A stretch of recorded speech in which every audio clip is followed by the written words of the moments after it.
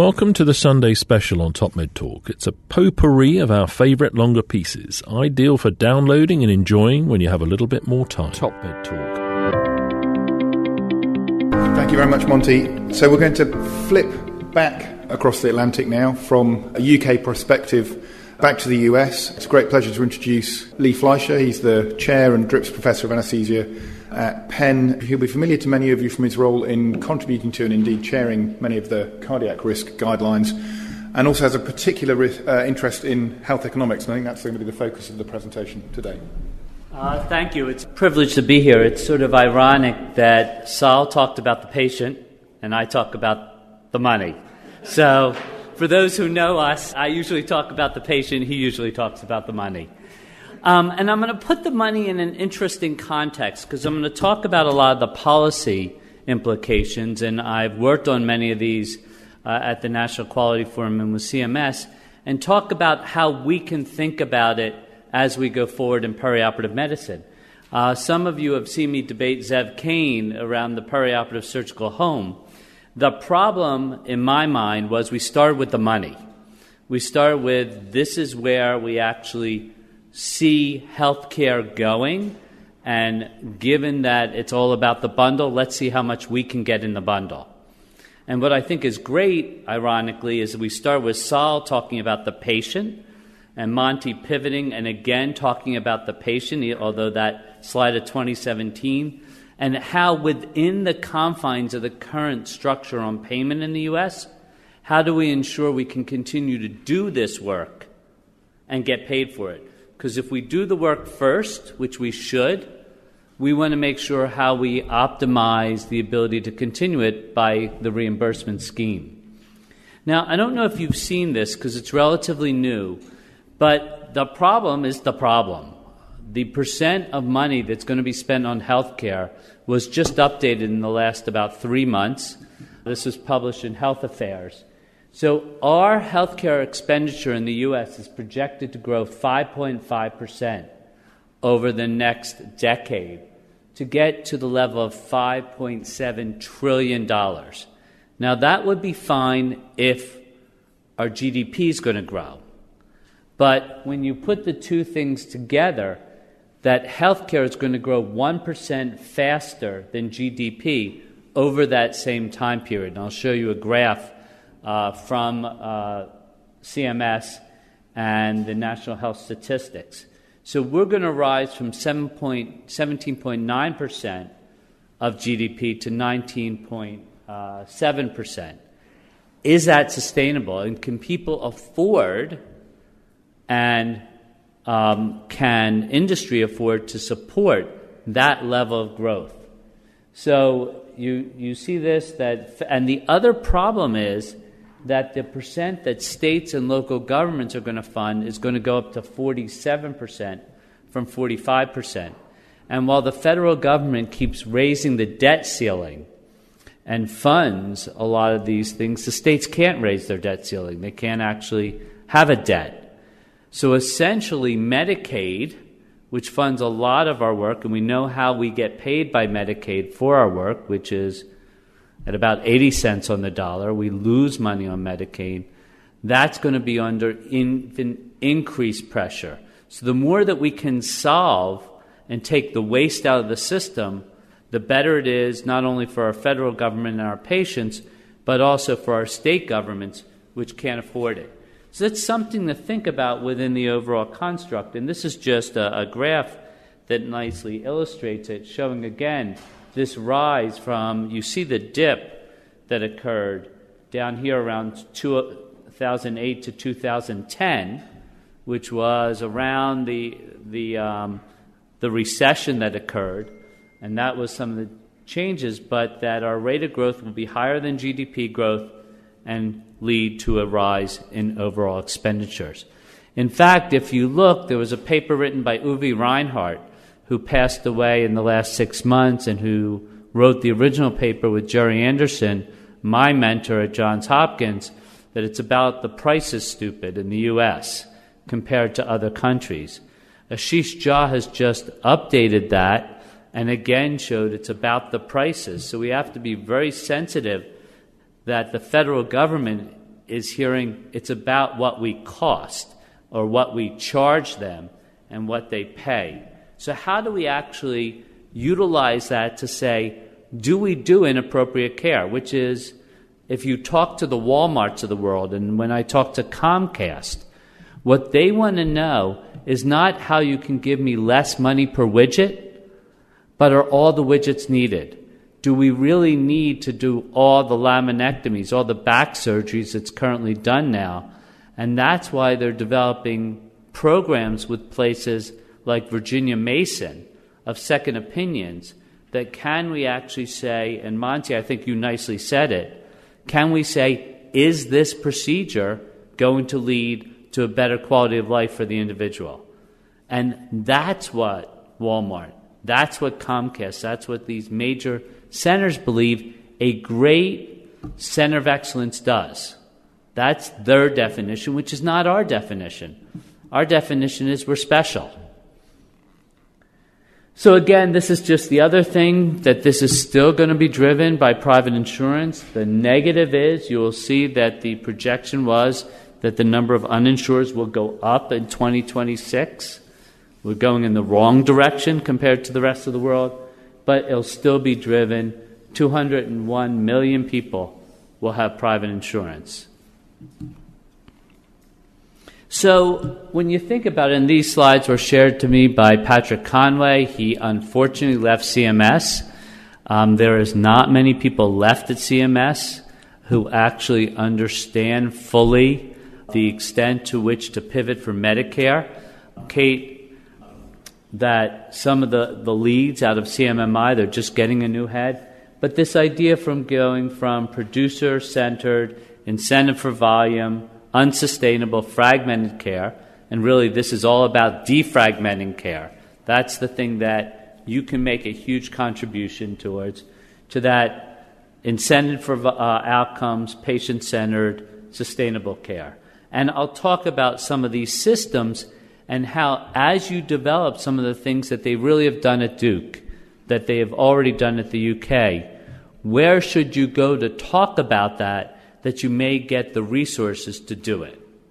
That's what I think this lecture's about. Now, the other thing that's really interesting is how much we spend on social services. And I will give you my bias. My hope is we get to more population health, because I think that is the thing that will lead to better outcomes. That in the U.S., you can see that our total expenditures on health care and social services is not that different than the rest of the world. We're actually equal to about the rest of the world, or we're in the middle of the pack. The thing is, we've flipped it. We pay for care, we don't pay for health. And if you were responsible for a population, if, for example, you're Boston Children's, I was just talking, my cousin actually is the chair of pediatrics up there, and they have a Medicaid ACO, and they're now responsible for taking care of these kids. You may pay for dental care, because in children, poor dental care, dental caries can actually lead to worse outcomes. The smoking that Saul talks about, some of these clinics are huge, and if you're Geisinger and you're both the care deliverer and the insurer, you may buy a patient a refrigerator. You may actually, what some people have done is they've gone to Blue, they supply food after you can order it online. Blue Apron. There are centers that actually have started to send patients home with Blue Apron meals to improve their healing after surgery. Really interesting concept, but if you get paid for the total bundle, it makes sense. If you get paid fee for service, you never do it. So in fact, people have looked at this. This is a wonderful sort of analysis. How can we work with the entire the entire health and change that paradigm? And payment will drive this. How much you're in an advanced payment model will make a difference. This is the idea of how we'll be paid, because that's how it was asked for. This is the payment to provider, no link to value.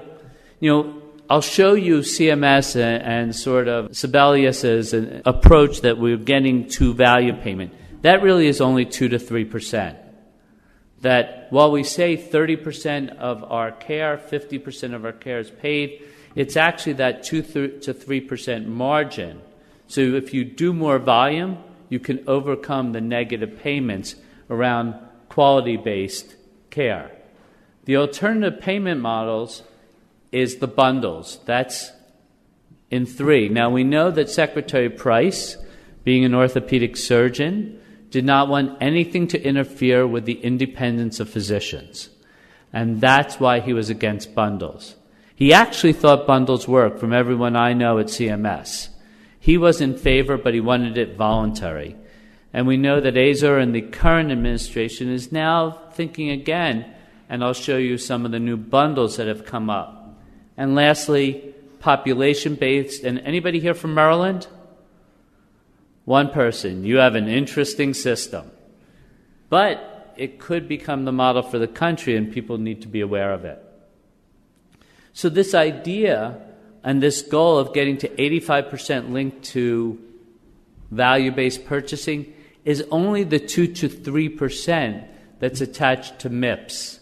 It's only to that small percent that's attached to the change in the total amount of money you will receive from Medicare in the payment updates.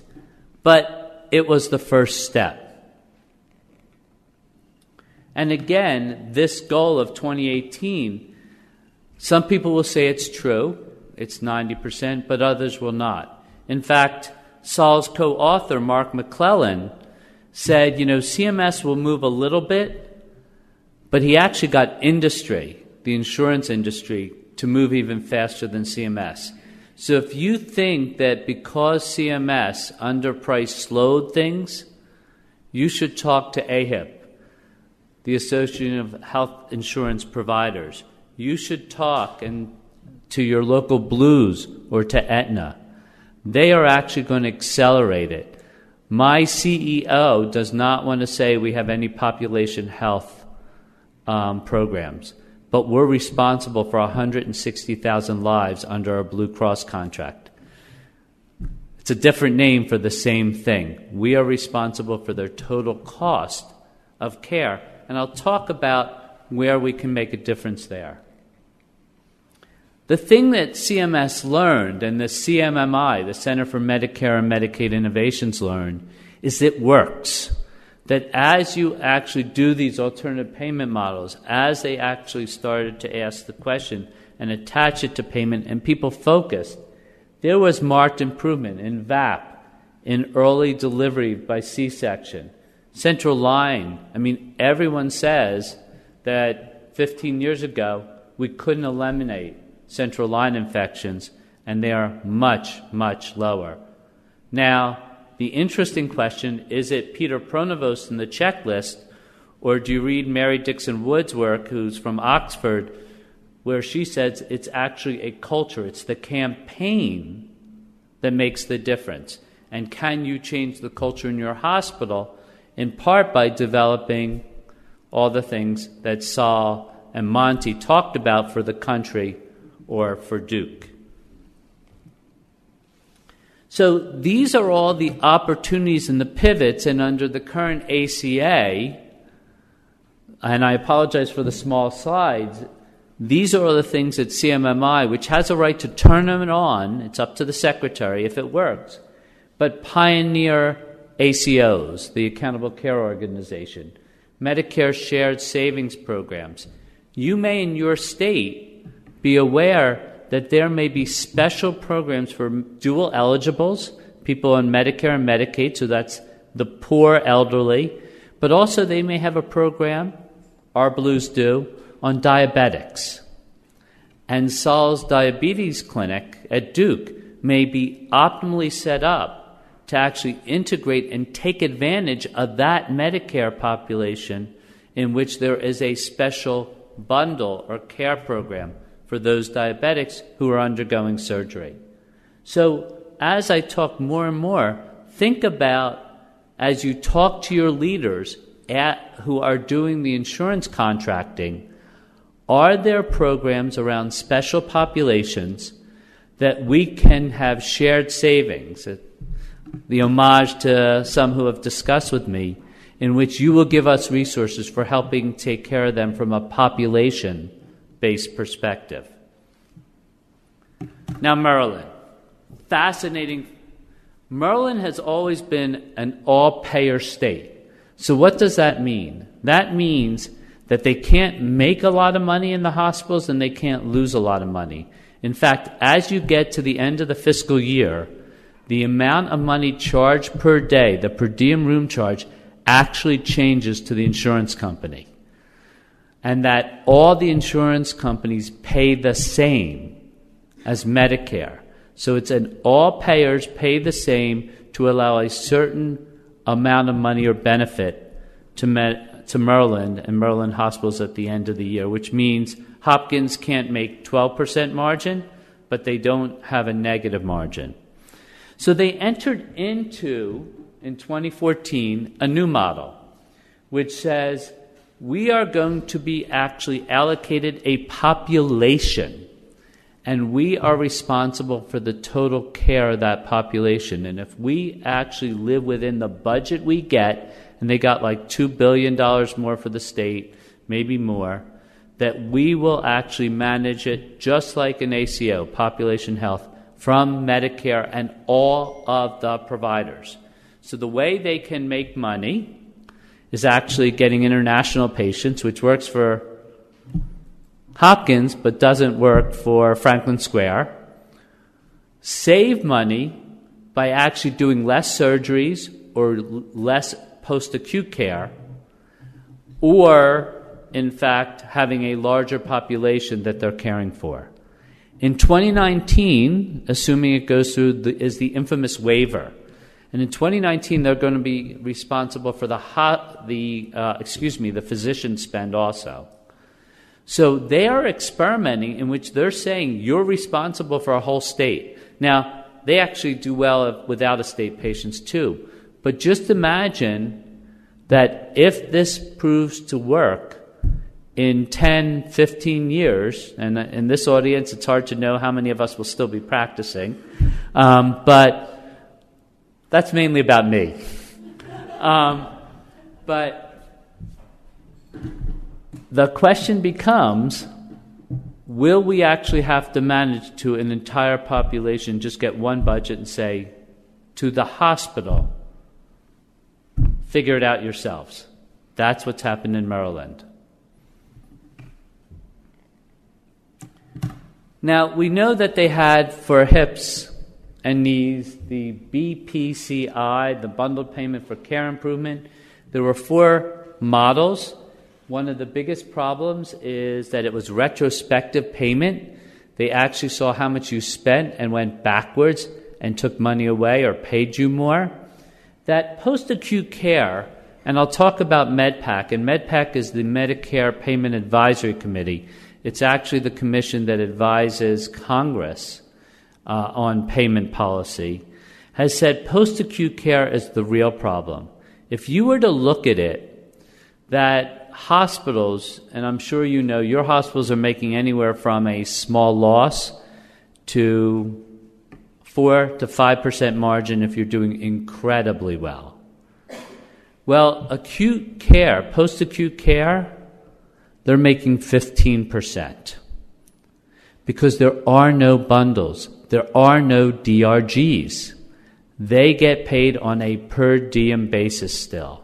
So the best place for you to look if you're going to try to control the entire perioperative process and take money out of the system is look at that post-acute care and decide if patients really need it.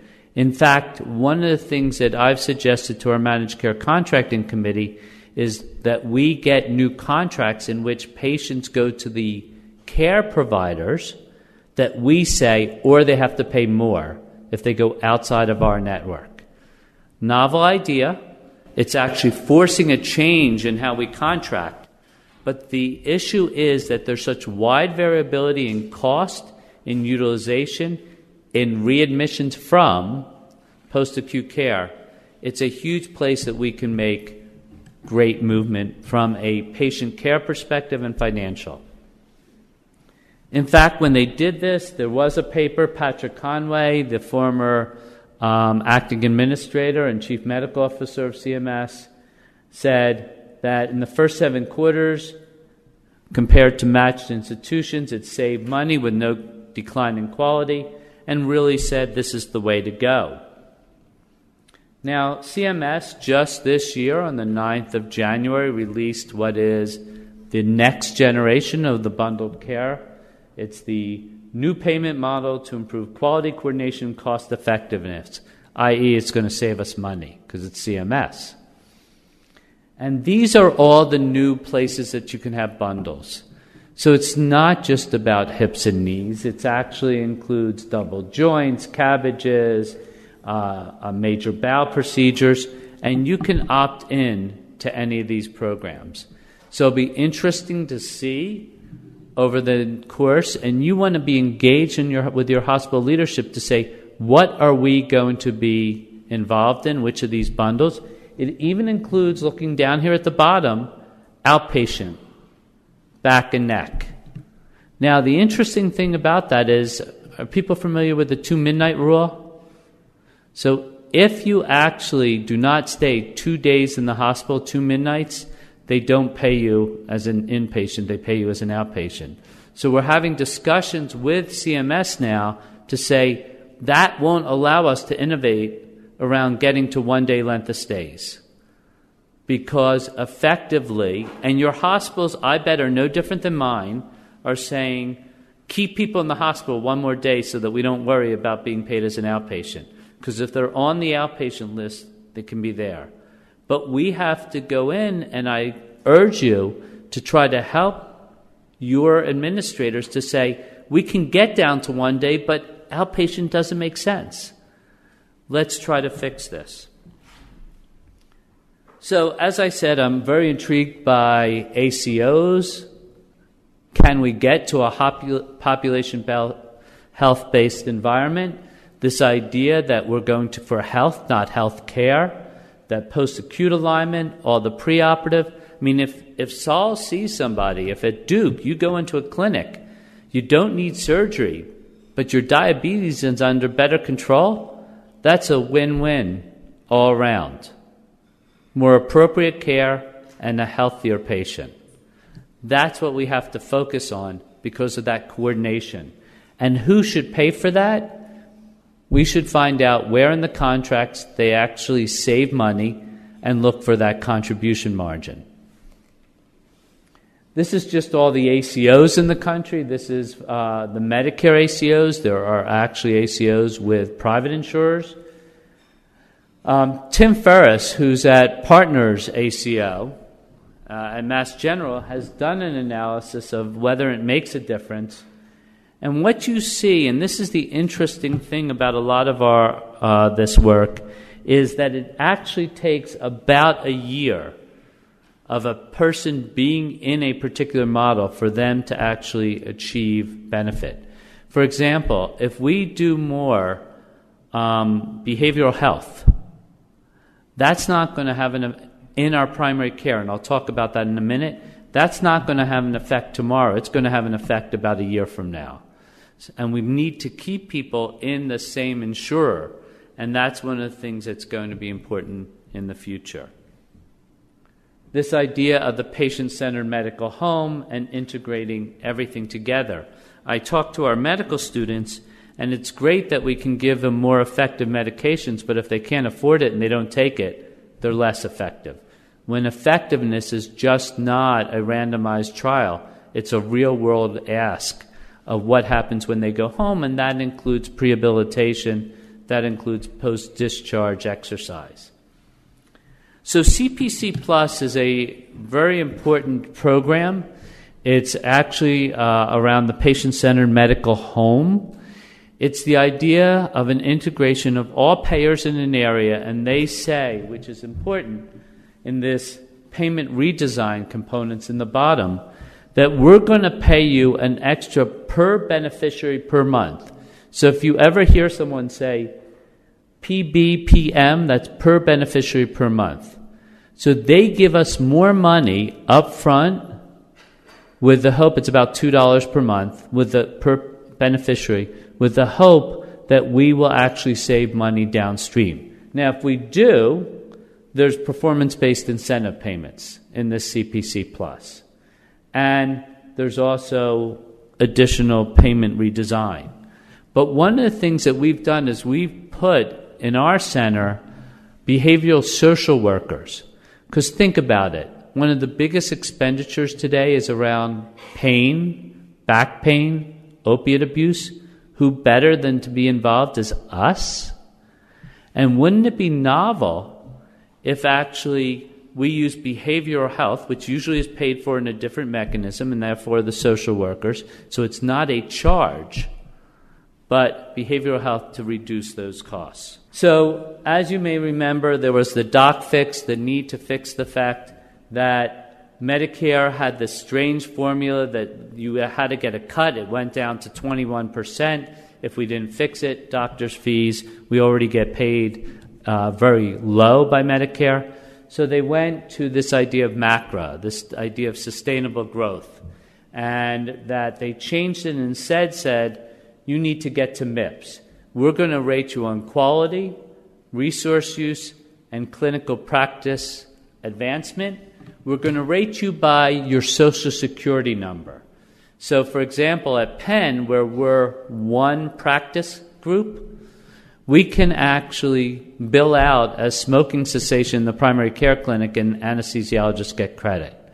So as you hear people question whether MACRA works, the problem is almost nobody is using MACRA or quality metrics related to their specialty because of the way it actually goes through the tax ID. And that's why the American College of Surgeons is so against it. It's not being effectively used. And in anesthesia, it's the entire group, whatever the tax ID and however large you are.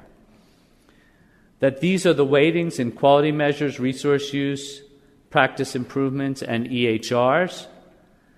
The percentage cut goes up with every year if you don't participate. That, in fact, the other way to not have to be part of MACRA is if you have a large percentage of your billings in an alternative payment model.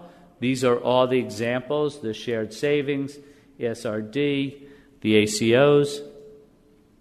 And these are some of the practice improvement activities. Expanded practice access could be one of them, population management, monitoring health conditions, being part of an alternative payment model, using checklists like a surgical checklist. This came from CMS and the secretary. So if you say you have now implemented the WHO checklist, you've done the quality improvement activity. This is a list of all the AQI, the Anesthesia Quality Institute measures. I believe these slides are shared. So you can see this. You see it's mainly process measures. Two, outcome measures. So what we're getting credit for is checking the box. For those of us who are in MPOG, it's more about outcome measures and effective clinical care because it's directly from our EHR. So MPOG has a quality database. But I'll finish with this.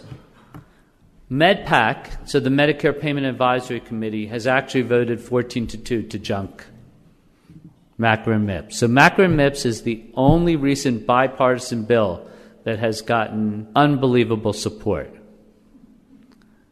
And then after it's been implemented. This is really coming from the American College of Surgeons strongly, and it's really about the fact that it's not achieving what it set out to be. People are not using these quality metrics. And the idea of being paid, and I was asked recently, should we be paid more if we check the box that we did ERAS? I have a very hard time saying we should be paid more. I just hopefully convinced you we can't afford to be. What we should be doing is getting a piece of the savings by getting our hospitals to go into bundles, to go into population health, and saying, we can save you money, that's the way to go. So we don't know if this will happen, but I will tell you the way Ashish, the last thing I'll say is Ashish Jha has proposed, he's a health policy guru at Harvard, that patient satisfaction with our overall care should be one of the determinants of whether or not we get our full payment. And my belief is if you go heavily into perioperative medicine, they will be extremely satisfied with their care. Thank you. Top Med Talk. Thanks for downloading and listening to Top Med Talk. Don't forget to find us on social media. We're on Twitter, Facebook, Instagram, even got our own YouTube channel. Whichever your favourite social media feed is, we're bound to be there. Find us. Also, subscribe to this podcast so that you never miss an episode. And make sure you go to the Top Med Talk website, topmedtalk.com, and get on board with the email updates. Oh, whilst you're at it as well, I suggest you download our entire back catalogue. We're categorising it at the moment. We're having a little look through it. It may not always be in the form that you currently find it. So if you get your hard drive ready for a full-on download via the website perhaps, or perhaps through your podcatcher. Oh, and if you fancy meeting us, why not go to the website ebpom.org/meetings. Our next big event is EBPOM USA, the Dallas Masters Course, a perioperative care practicum. Have a look for details of that and some of the other meetings coming up across the next year. ebpom.org/meetings.